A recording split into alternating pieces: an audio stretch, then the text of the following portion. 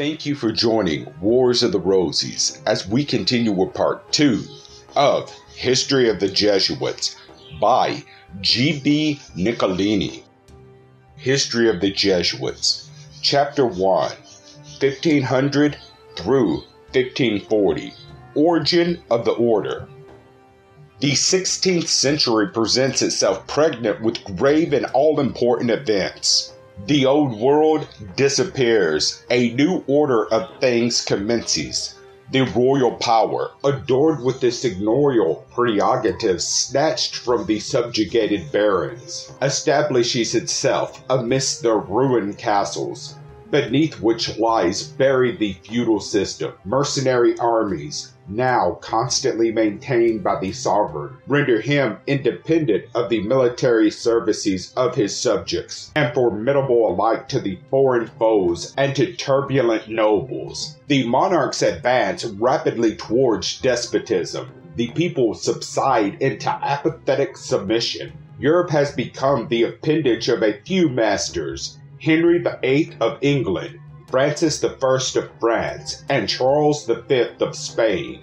Share it among them, but not content with their respective dominions, they fought among themselves for the empire of the whole, or at least for supremacy of power. Henry, having retired from the contest after the Electoral Congress of Frankfurt, the other two continue the strife with varying success.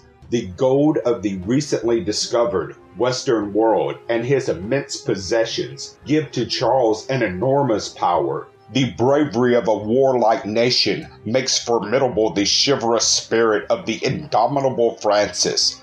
Their wars ridden Europe with blood, yet produce no decided result. Meanwhile, as a compensation for these evils, the human mind, casting off the prejudices and ignorance of the Middle Ages, marches to regeneration. Italy becomes, for the second time, the center from which the light of genius and learning shines forth over Europe. Leonardo da Vinci, Tiziano, Michelangelo are the sublime, the most divine interpreters of art. Poggi, Ariosto, Poliziano gave a new and creative impulse to literature, and are the worthy descendants of Dante.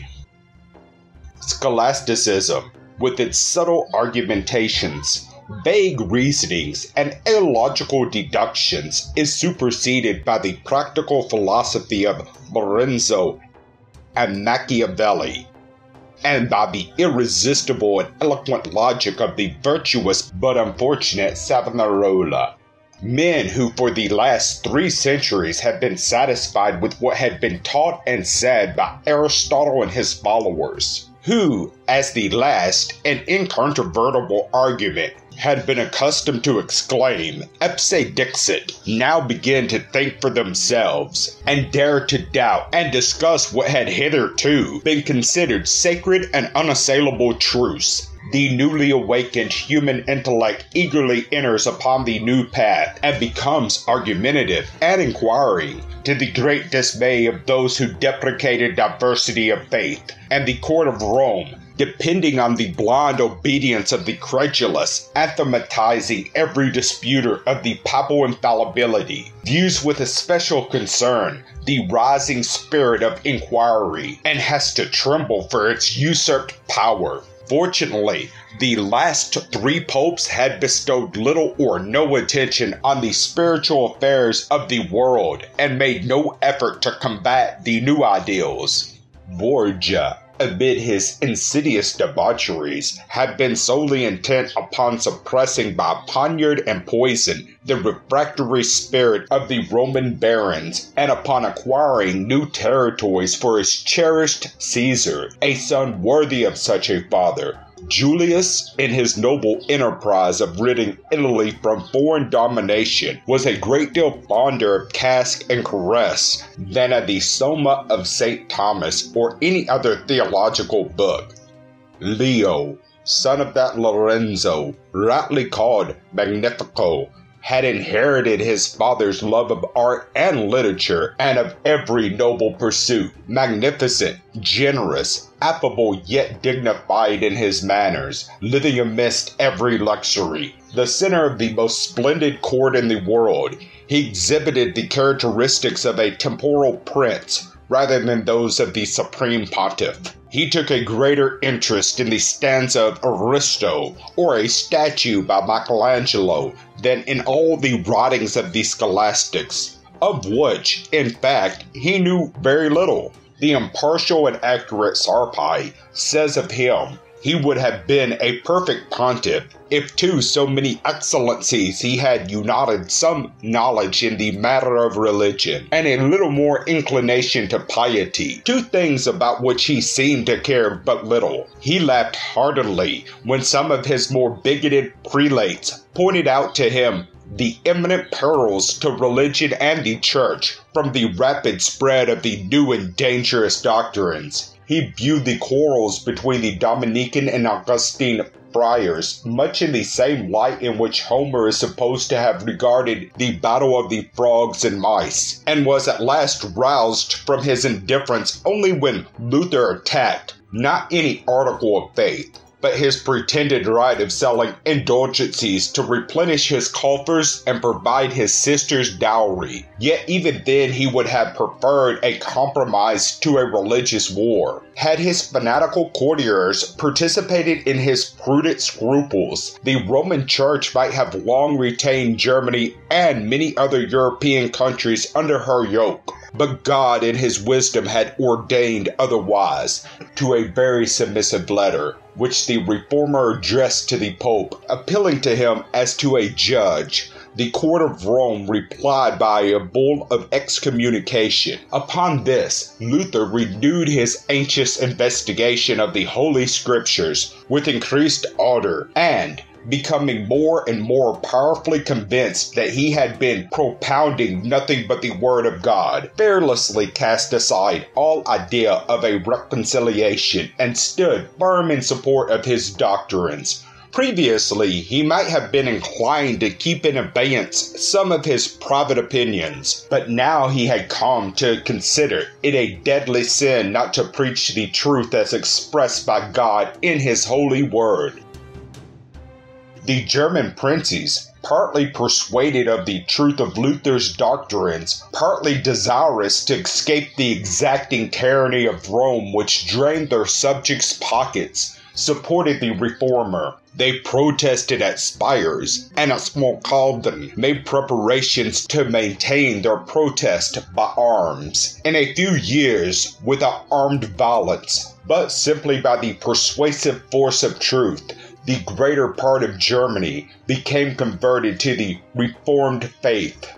The honest indignation of Zuinglius in Switzerland, and conspiring with the diffusion of the truth, the unbridling passions of Henry VIII in England, alike rescued a considerable portion of the respective countries from the Romish yoke. In France and in Navarre, who new doctrines found many warm adherents, whilst in Italy itself, at Brescia, Pisa, Florence, nay even at Rome, and at Faenza, there were many who more or less openly embraced the principles of the Reformation. Thus, in a short time, the Roman religion, founded in ancient and deep-rooted prejudices, supported by the two great powers in the world, the Pope and the Emperor, defended by all the bishops and priests who lived luxuriously by it, was overturned throughout a great part of Europe, and let us here admire the hand of divine providence, as if with the special view of facilitating the rapid diffusion of the reformed religion that was given to the world but a few years before, and in that same Germany where it took its rise, the most wonderful and efficient instrument for the purpose, the art of printing. Without the press, Lutherans' doctrines would never have spread so widely in so very few months. As at the time, so has it since become an effective means of political as well as religious enfranchisement. Hence the hatred of the popes and their brother despots towards this staunch supporter of liberty. But while the word of God was thus rescuing such multitudes from idolatry, the spirit of evil, furious at the escape of so many victims whom he had already counted his own, made a desperate effort to retrieve his past and prevent future losses. He saw, with dismay, divine truth like a vast and ever-extending inundation, rapidly undermining and throwing down, one by one, his many strongholds of superstition and ignorance, and, with the despairing energy of baffled malignity, he set about rearing up a bulwark which should check the tide ere its work of destruction was completed. For this bulwark he divested the since-famous order of the Jesuits, which arose almost simultaneously with the establishment of the Reformation. So we may say, the Roman Catholic writers, however, ascribe the origin of the Jesuits to a far different influence. They declare that as from time to time new heresies have afflicted the Church of God, so he has raised up holy men to combat them. And as he raised up Saint Dominic against the Albigenses and Vaudois, so he sent Loyola and his disciples against the Lutherans and Calvinists. It is of this renowned and dreaded society that I propose to write the history. As a matter of course, the first few pages will contain a biographical sketch of its bold and sagacious founder, to whom altars have been consecrated and who is still regarded as the type and soul of the order. Inigo, or as commonly called, Ignatius Loyola, the youngest of 11 children of a noble and ancient family, was born in the year 1491 in his father's castle of Loyola at Guipuscoa in Spain. He was of middle stature and rather dark complexion, had deep-set, piercing eyes, and a handsome and noble countenance. While yet young, he had become bald, which gave him an expression of dignity that was not impaired by a lameness arising from a severe wound. His father, a worldly man, as his biographer says, instead of sending him to some holy community to be instructed in religion and piety, placed him as a page at the court of Ferdinand V. But Ignatius, naturally of a bold and aspiring disposition, soon found that no glory was to be reaped in the antechambers of the Catholic king, and delighted in military exercises. He became a soldier, and a brave one he proved. His historians, to make his subsequent conversion appear more wonderful and miraculous, have represented him as a perfect monster of iniquity. But, in truth, he was merely a gay soldier, fond of pleasure, no doubt, yet not more debauched than the generality of his brother officers. His profligacy, whatever it was, did not prevent him from being a man of strict honor, never backward in time of danger. At the defense of Pampeluna against the French in 1521, Ignatius, while bravely performing his duty on the walls, was struck down by a ball, which disabled both his legs.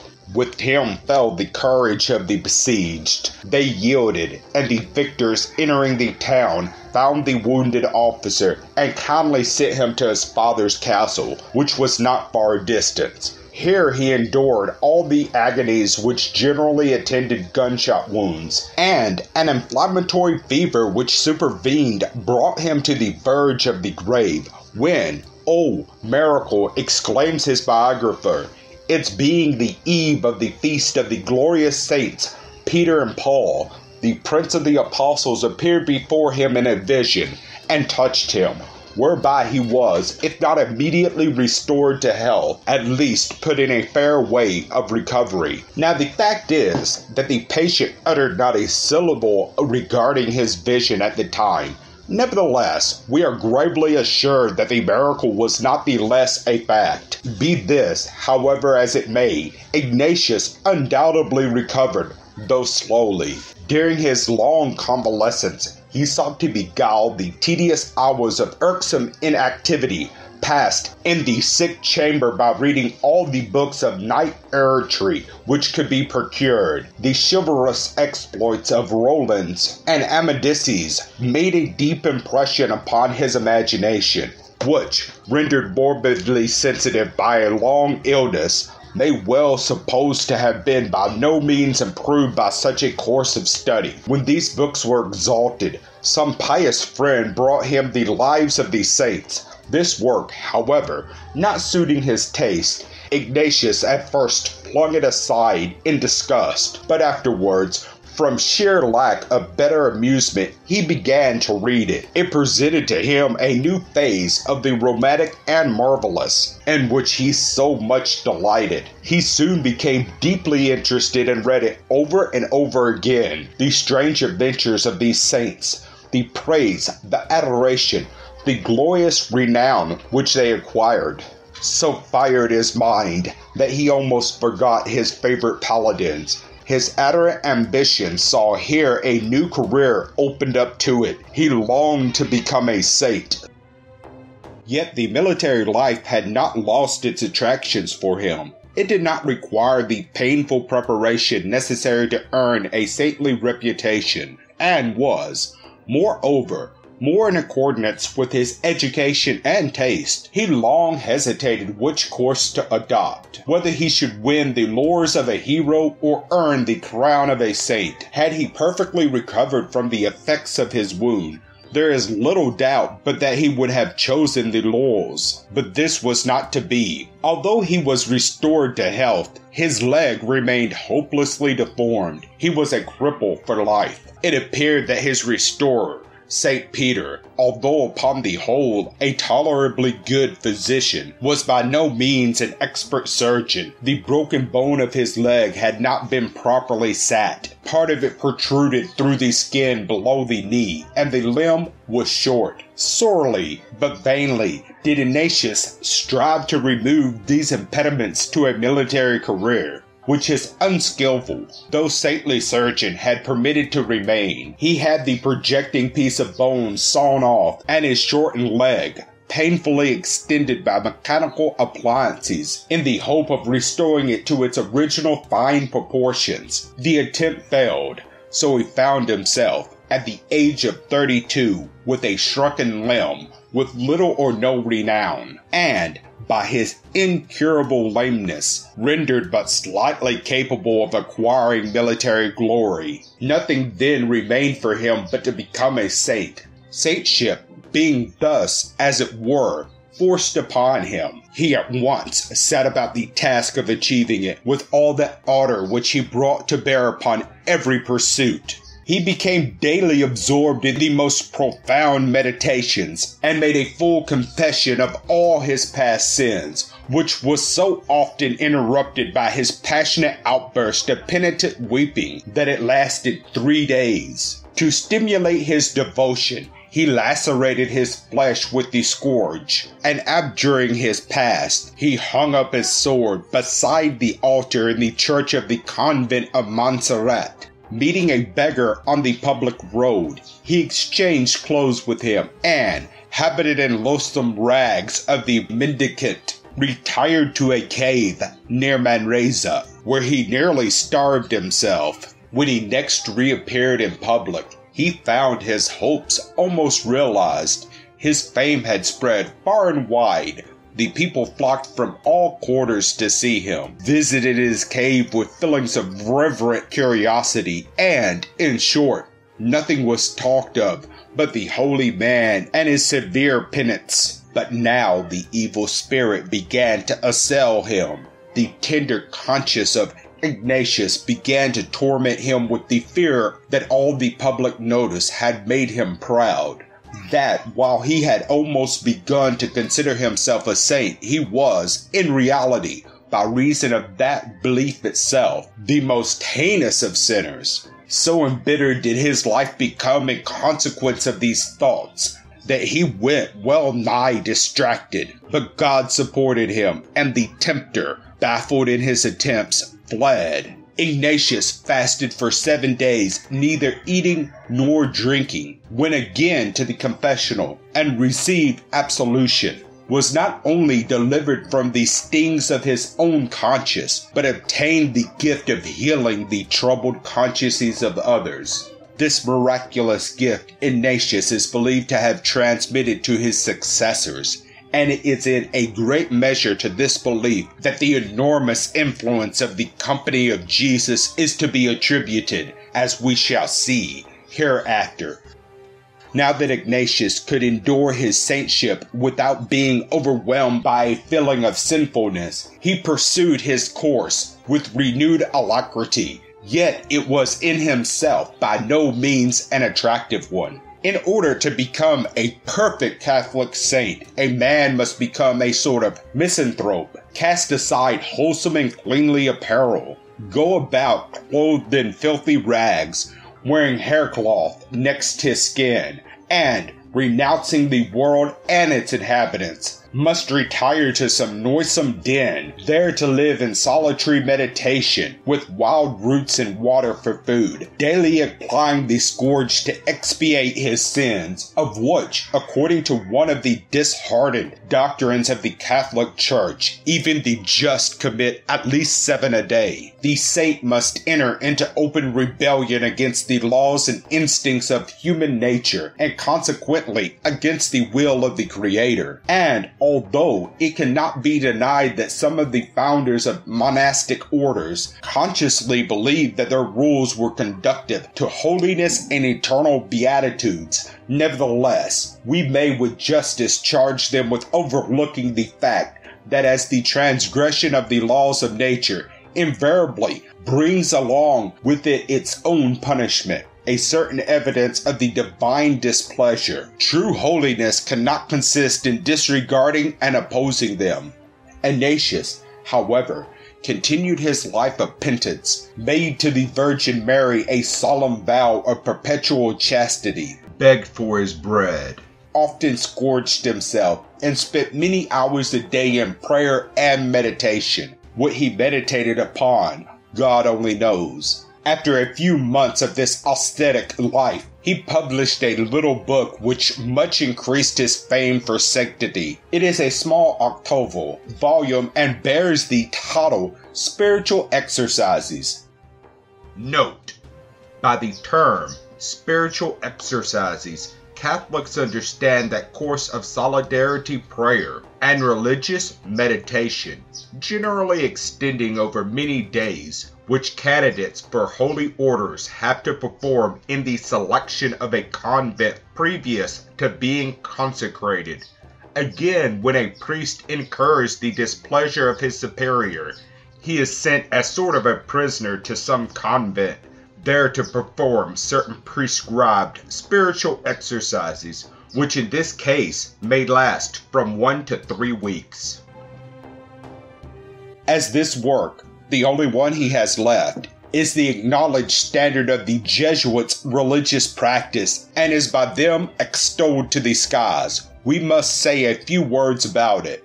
First of all, we shall relate the supernatural origin assigned to it by the disciples and panegyrist of its author. He, meaning Ignatius, had already done much for God's sake, and God now rendered it back to him with usury. A courtier, a man of pleasure, and a soldier, he had neither the time nor the will to gather knowledge from books. But the knowledge of man, the most difficult of all, was divinely revealed to him. The master who was to form so many masters was himself formed by divine illumination. He composed the spiritual exercises, a work which had a most important place in his life and is powerfully reflected in the history of his disciples. This quotation is from Inigo Jolie, Volume 1, page 18, an author who professes not to belong to the society, but whose book was published under the patronage of the Jesuits, who, he says, opened to him all the depositories of unpublished letters and manuscripts in their principal convent, the Jesuits at Rome. He wrote also a virulent pamphlet against the great pontiff, Clement XIV, the suppressor of the Jesuits. Hence we consider ourselves fairly entitled to rank the few quotations we shall make from him as among those emanating from the writers that belong to the order, and we are confident that no Jesuit would ever think of repudiating Cretinida Joly. This author proceeds to state that in the manuscript in which Father Giovanni narrates in eloquent Latin those strange events, it is said, "This light shed by the divine will upon Ignatius showed him openly and without veil the mystery of the adorable Trinity and other arcana of religion. He remained for 8 days as if deprived of life. What he witnessed during this ecstatic trance, as well as in many other visions which he had during his life, no one knows.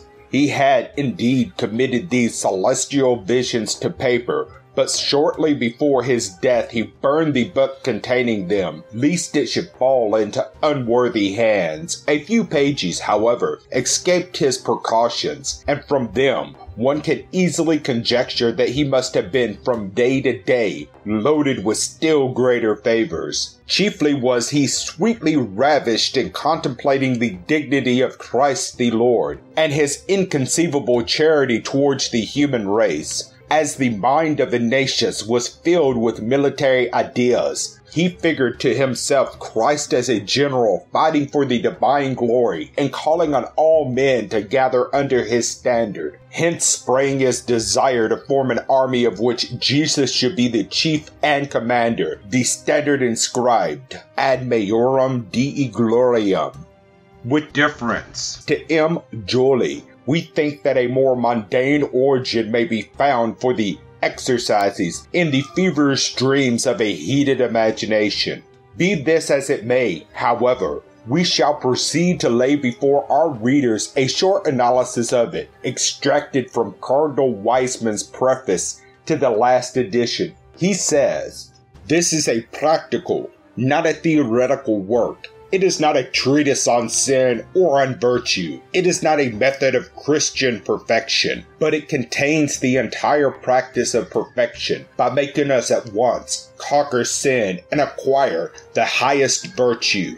The person who goes through the exercises is not instructed, but is made to act, and this book will not be intelligible apart from this view. The reader will observe that it is divided into 4 weeks, and each of these has a specific objective to advance the exercitant an additional step towards perfect virtue. If the work of each week be thoroughly done, this is actually accomplished. The first week has for its aim the cleansing of the conscience from the past, and of the affections from their future dangers. For this purpose, the soul is made to convince itself deeply of the true end of its being, to serve God and be saved, and the real worth of all else. This consideration has been justly called by St. Ignatius the principle or foundation of the entire system. The Cardinal assures us that the certain result of this first week's exercise is that sin is abandoned, hated, loathed. In the second, the life of Christ is made our model. By a series of contemplations of it, we become familiar with his virtues, enamored of his perfections. We learn, by copying him, to be obedient to God and man, meek, humble, affectionate, zealous, charitable, and forgiving. Men of only one wish and one thought, that of doing every God's holy will alone. Discreet, devout, observant of every law, scrupulous performers of every duty. Every meditation on these subjects shows us how to do all this. In fact, makes us really do it. The third week brings us to this. Having desired and tried to be like Christ in action, we are brought to wish and endeavor to be like unto him in suffering. For this purpose, his sacred passion becomes the engrossing subject of the exercises.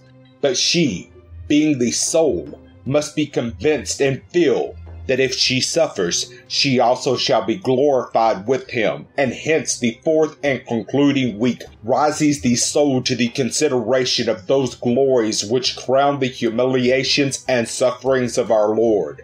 Then, after a highly figurative eulogium upon the efficacy of the exercises duly performed, the reverend prelate proceeds to show that the one essential element of a spiritual retreat, for so the exercises reduced to action are popularly called, is direction. In the Catholic Church, no one is ever allowed to trust himself in spiritual matters. The sovereign pontiff is obligated to submit himself to the direction of another in whatever concerns his soul. The life of a good retreat is a good director of it. The director modifies, according to certain written rules, the order of the exercises to adapt them to the peculiar character of the exercitant, regulates the time employed in them, watches their efforts, and, like a physician prescribing for a patient, varies the treatment according to the symptoms exhibited, encouraging those which seem favorable and suppressing those which are detrimental to the desired result.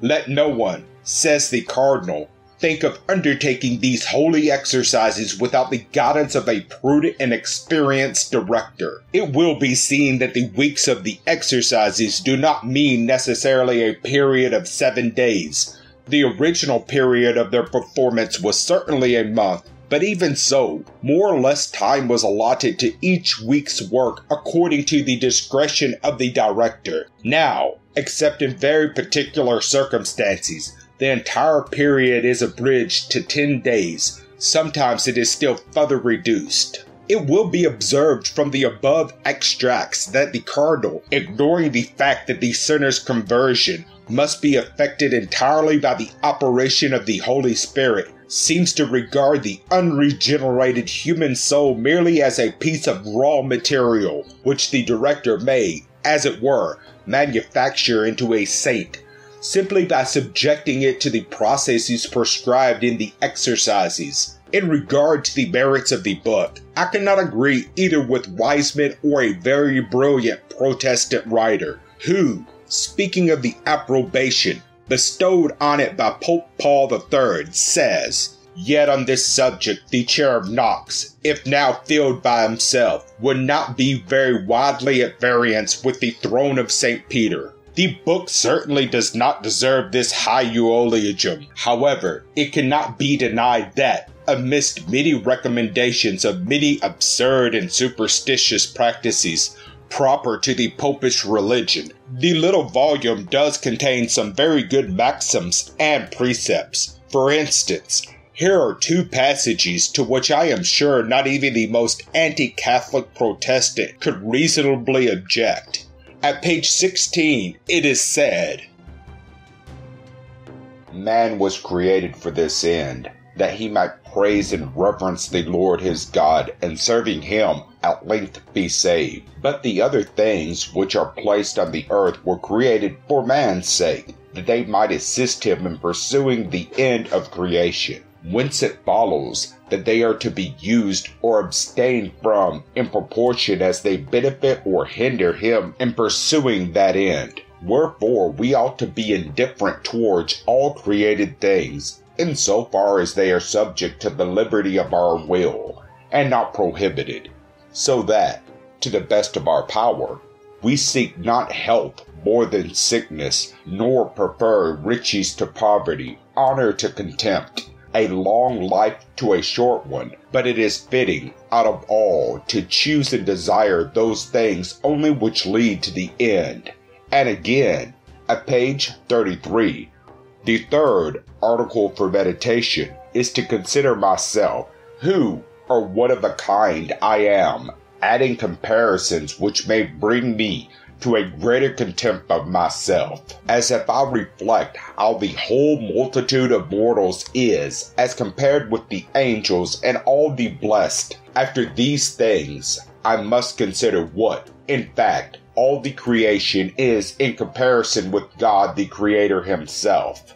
What now can I, one mere human being, be, Lastly, let me look at the corruption of my whole self, the wickedness of my soul, and the pollution of my body, and account myself to be a kind of ulcer or boil, from which so great and foul a flood of sins, so great a pestilence of vices, has flowed down. The fourth is, to consider what God is, whom I have thus offended, collecting the perfections which are God's peculiar attributes, and comparing them with my opposite vices and defects, comparing, that is to say, his supreme power, wisdom, goodness, and justice, with my extreme weakness, ignorance, wickedness, and iniquity. But then the above exercises are followed by certain additions, which are recommended as conducting to their better performance. Some of these are very strange. For instance, the fourth is to set about the contemplation itself, now kneeling on the ground, now lying on my face or on my back, now sitting or standing, and composing myself in the way in which I may hope the more easily to obtain what I desire. In which matter, these two things must be attended to. The first, that if, on my knees or in any other posture, I obtain what I wish, I seek nothing further. The second, that on the point in which I shall have attained the devotion I seek, I ought to rest, without being anxious about pressing on until I shall have satisfied myself.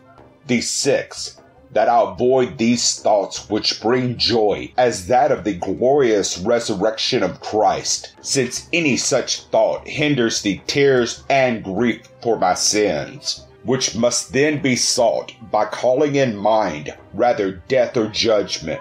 The seventh, that, for the same reason, I deprive myself of all the brightest of the light, shutting the doors and windows so long as I remain there, in my chamber, except while I have to read or take my food. At page 55, we find, in the second week, the fifth contemplation is the application of the senses of these contemplations mentioned above, after the preparatory prayer with the three already mentioned preludes. It is eminently useful to exercise the 5 imaginary senses concerning the first and second contemplations in the following way, according as the subject shall bear. The first point will be to see in imagination all the persons, and, noting the circumstances which shall occur concerning them, to draw out what may be profitable to ourselves.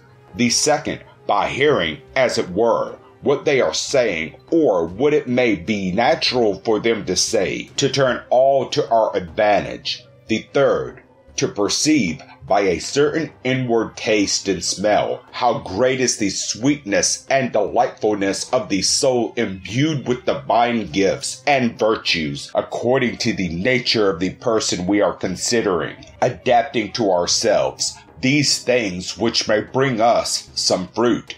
The fourth, by an inward touch, to handle and kiss the garments, places, footsteps, and other things connected with such persons, whence we may derive a greater increase of devotion or of any spiritual good.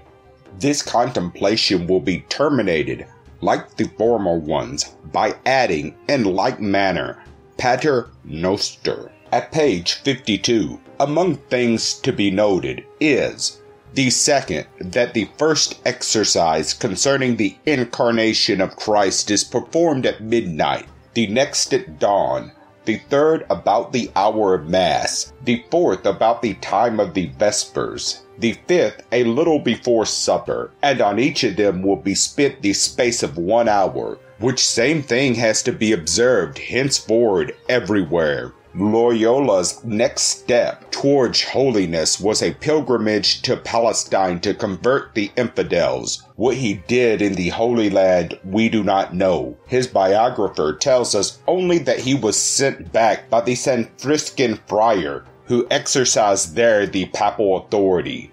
On his homeward voyage, Ignatius conceived that a little learning would perhaps help him in the task of converting heretics, and thus furnished him with an additional chance of rendering himself famous. So after his return, he attended a school at Barcelona for 2 years, where, a full-grown man of 34, he learned the rudiments of the Latin language, sitting upon the same bench with little boys. Having failed to make any proselytes to his extravagancies at Barcelona, he went to Alcalá and studied in the university newly erected there by Cardinal Jimenez. Here he attracted much public notice by the eccentricities of his fanatical piety. He wore a peculiar dress of coarse material, and by his fervid discourse contrived to win over to his motto of life 4 or 5 young men whom he called disciples. But he was regarded with suspicion by the authorities, who twice imprisoned him. He and his converts were ordered to resume the common garb and to cease to expound to the people the mysteries of religion. Indignant at this, Ignatius immediately set out for Paris, where, in the beginning of 1528, he arrived alone, his companions having deserted him. His persecutions at Alcalá had taught him prudence, so that, although his attempts at notary in Paris, in the way of dress, manners, and language, brought him before the tribunal of the Inquisition, he nevertheless had managed matters so cautiously as to escape all punishment. Here, while attending with the difficulties of the Latin grammar. Author's note: once for all, I promise my readers that I am not going to trouble them with the narrative of all the miraculous legends related concerning Loyola. They are in most instances so absurd as to be beneath the dignity of history. Let the 2 following suffice as specimens. It is said that the devil, determined to prevent his learning Latin, so confused his intellect that he found it impossible to remember the conjugation of the verb aho, whereupon he scourged himself unmercifully every day, until by that means the evil spirit was overcome, after which the saint was soon able to repeat aho in all its tenses. Again, when Ignatius was in Venice, on his way to the Holy Land, it is said that a wealthy senator of that city, Trevisani by name, whilst luxuriously reclining on his bed of down, was informed by an angel that the servant of God was lying upon the hard stones under the portico of his place, whereupon the senator immediately arose and went to the door, where he found Ignatius. He was ever revolving in his vast and capacious mind some new scheme for fulfilling his desires and gratifying his passion for renown. But as yet he knew not what he was destined to accomplish. There seems no ground for supporting that he could have already have formed the gigantic and comprehensive project of establishing, on the basis on which it now stands, his wonderful and powerful society. No. He only contrived, as he had done in Spain, to enlist some followers over whom he could exercise an absolute control for the furtherance of any future project, and this, his success had far exceeded his expectations.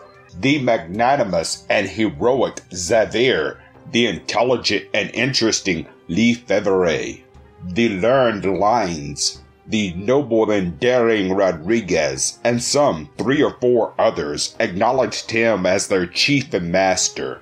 It may at first sight appear strange that such privileged intelligences should have submitted themselves to a comparatively ignorant ex-officer, but when it is borne in mind that Ignatius had a definite end, towards which he advanced with steady and unhesitating steps, whilst his companions had no fixed plan, that he was endowed with an iron will, which neither poverty, nor imprisonment, nor even the world's contempt could overcome, that, above all, he had the art to flatter their respective passions, and to win their affections by using all his influence to promote their interest, it is less surprising that he should have gained an immense influence over these inexperienced and ingenious young men, on whose generous nature the idea of devoting their lives to the welfare of mankind had already made a deep impression.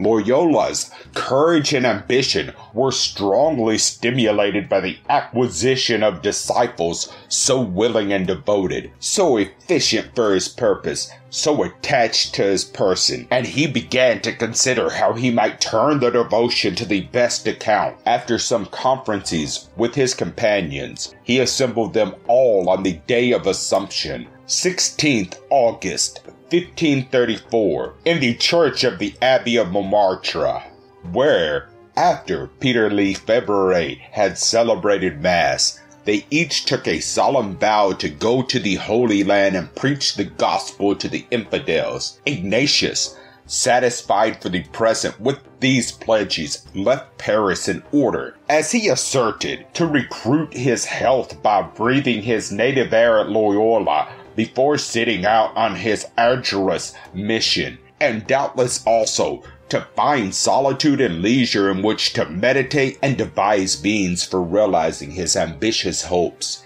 His disciples remained in Paris to terminate their theological studies, and he commanded them to meet him again at Venice in the beginning of 1537, enjoining them, meanwhile, if anyone should ask them what religion they professed, to answer that they belonged to the Society of Jesus, since they were Christ's soldiers. Our saint preceded them to Venice, where he again encountered some difficulties and a little persecution, but he endured all with unflinching patience.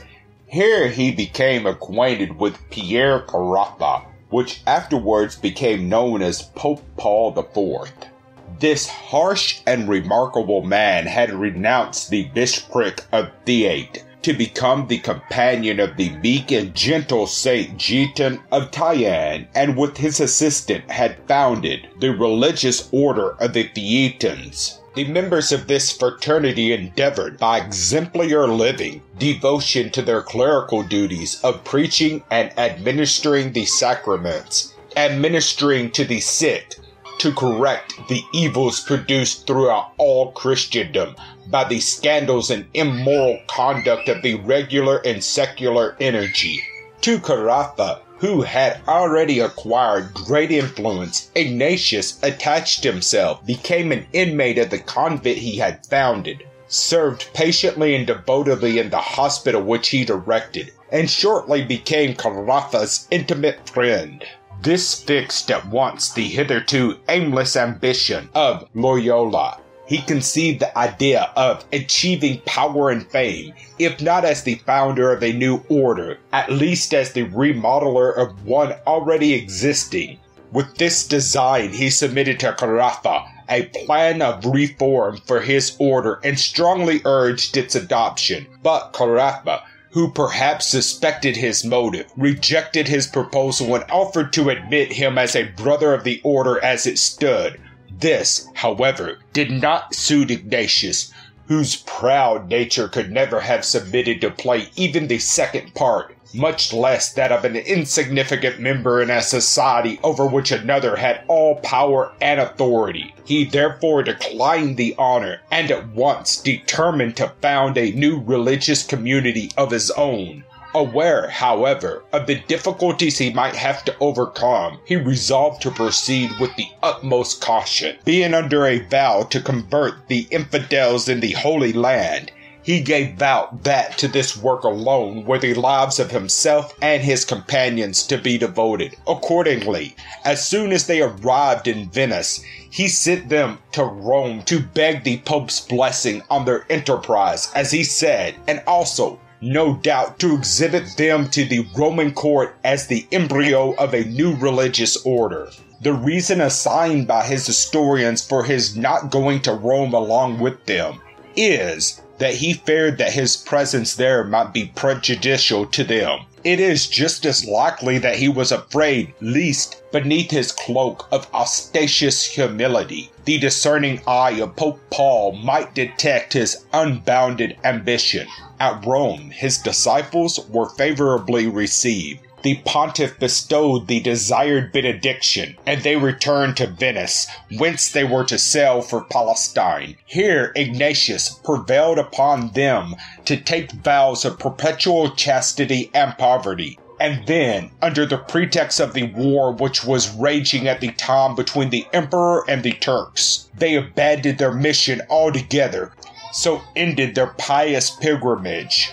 Taking with him Line and Lefevre, Loyola then proceeded to Rome and craved attention of the Pope. The chair of St. Peter was at this time occupied by Paul Farnese, that same Pope who opened and in part conducted the Council of Trent, who instigated the Emperor to the war against the Protestants, who sent, under his grandson's command, 12,000 of his own troops into Germany to assist in that war, and who lifted up his sacrilegious hand to bless whoever would shed Protestant blood. He had been scandalously incontinent, and if he did not, like Alexander VI, entirely sacrifice the interest of the Church and of humanity to the aggrandizement of his own family, nevertheless, his son received the dukedom of Placentia, and his grandsons were created cardinals at the age of 14, and one of them was intended to be Duke of Milan.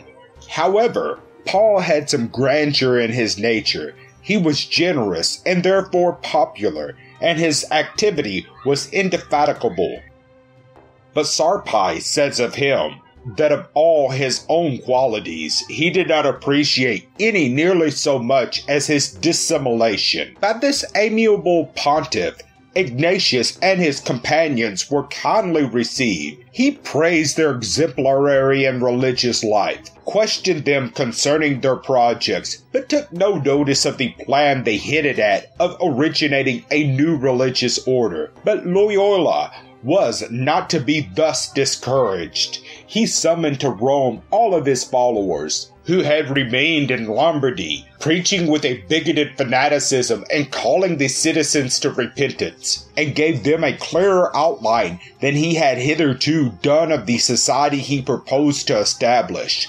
This they entirely approved of, and took another vow, the most essential for Loyola's purpose, of implicit and unquestionable obedience to their superior. Admire here the cautious and consummate art by which Ignatius, step by step, brought his associates to the desired point, notwithstanding the repeated refusals of the court of Rome to accede to his wishes. Neither the courage nor the perseverance of Ignatius failed him. After much reflection, he at last thought he had discovered a way to overcome the Pope's unwillingness. Consulting with his companions, he persuaded them to take a fourth vow, viz., one of obedience to the Holy See and to the Pope pro tempore, with the express obligation of going without remuneration to whatever part of the world it should please the Pope to send them. He then drew up a petition in which were stated some of the principles and rules of the order he desired to establish, and sent it to the Pope by Cardinal Contarini. This fourth vow made a great impression on the wily pontiff, yet so great was his aversion to religious communities, some of which were just then the objects of popular hatred and the plague of the Roman court, that he refused to approve of this new one until he had the advice of 3 cardinals, to whom he referred the matter. Guidicciani, the most talented of the 3, strenuously opposed it, but Paul, who perhaps had by this time penetrated the designs of Loyola, and perceived that the proposed society could not prosper unless by contending for and maintaining the supremacy of the Holy See, thought it would be his best policy to accept the services of these volunteers, especially as it was a time when he much needed them. Consequently, on the 27th of September, 1540, he issued the famous bull Regimenii Militinis Ecclesiastici, approving the new order under the name the Society of Jesus. We consider it indispensable to give some extracts from this bull. Paul, Bishop, servant of the servants of God, for a perpetual record, presiding by God's will over the government of the Church. Whereas we have lately learned that our beloved son Ignatius D. Loyola, and Peter Lefevre, and James Line, and also Claudius Lee J., and Pascasius Bohi, and Francis Xavier, and also Alfonso Salmaran, and Simon Rodriguez, and John Cordery, and Nicholas D. Bobavilla, priest of the cities, inspired, as is piously believed, by the Holy Ghost, coming from various regions of the globe, are met together and become associates, and renouncing the seductions of this world, have dedicated their lives to the perpetual service of our Lord Jesus Christ, and of us and of other successors, Roman pontiffs, and expressly for the instruction of boys and other ignorant people in Christianity, and, above all, for the spiritual consolation of the faithful in Christ, by hearing confessions. We receive the associates under our protection and that of the Apostolic See, conceding to them, moreover, that some among them may freely and lawfully draw up such constitutions as they shall judge to be comfortable to. We will, moreover, that into this society there be admitted to the number of 60 persons only, desirous of embracing this rule of living, and no more, and to be incorporated into the society aforesaid. The above-named 10 people were the first companions of Loyola, and, with him, the founders of the society, but the merit of framing the constitution which was to govern it belonged solely to Ignatius himself. He alone among them all was capable of such a conception. He alone could have devised a scheme by which one free rational being is converted into a mere automaton, acting, speaking, even thinking according to the expressed will of another. There is no record in history of any man, be him king, emperor, or pope, exercising such absolute and irresponsible power over his fellow men as does the general of the Jesuits over his disciples. In the spiritual exercises, Loyola appears to be merely an aesthetic enthusiast. In the Constitution, he shows himself a high genius with a perfect and profound knowledge of human nature and of the natural sequence of events. Never was there put together a plan so admirably harmonious in all its parts, so wonderfully suited to its ends, or which has ever met with such prodigious success. Prompt and hastingly obedience to the commands of the general, and for the obedience of the society, and ad maiorem Dei gloriam, with great elasticity in all other rules, according to the general's good will, are the chief features of the famous Constitution, which, as it constitutes the Jesuits' code of morality, we shall now proceed to examine, doing our best to show the spirit in which it was dictated. Thank you for watching, and please don't forget to share, like, subscribe, and comment. And if you can, please consider donating to Wars of the Rosies. Links to PayPal and Patreon are in the links below. Thank you so very much.